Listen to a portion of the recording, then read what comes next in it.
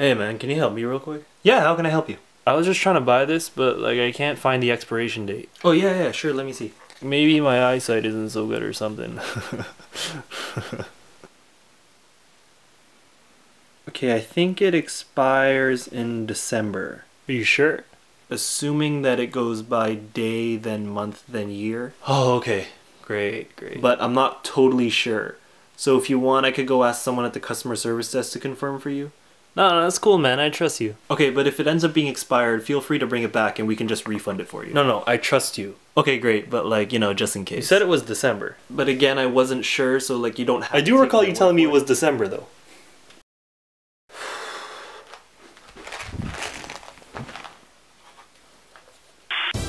In other news, a man was found unconscious in his apartment today with an ice cream cone and this piece of paper.